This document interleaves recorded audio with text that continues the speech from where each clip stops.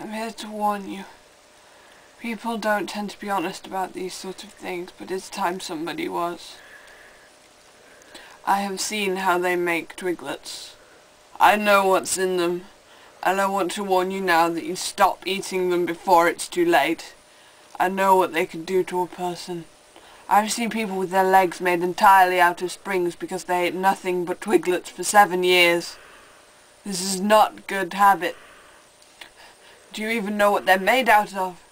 They're powder, children, so fine that you can put them through the eyes of needles. And then they force them to work in factories making them out of potato. Potato! It's very important that you don't tell anyone you learnt this from me, because the man, well, I say the man, more pterodactyl than man. His legs so long and bendy, and his arms slightly flappy in the wind. I really don't know where he got his eyes, like Rosemary's Baby, if it had no eyes. I don't know what I'm talking about anymore.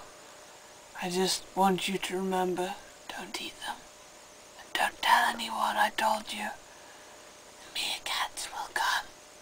They're everywhere, in the walls, the trees, in the left shoe of every pair.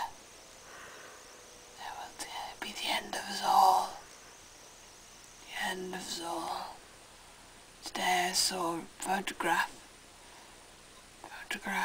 some importance, but I forget what it was of, so don't worry about that too much. Beep!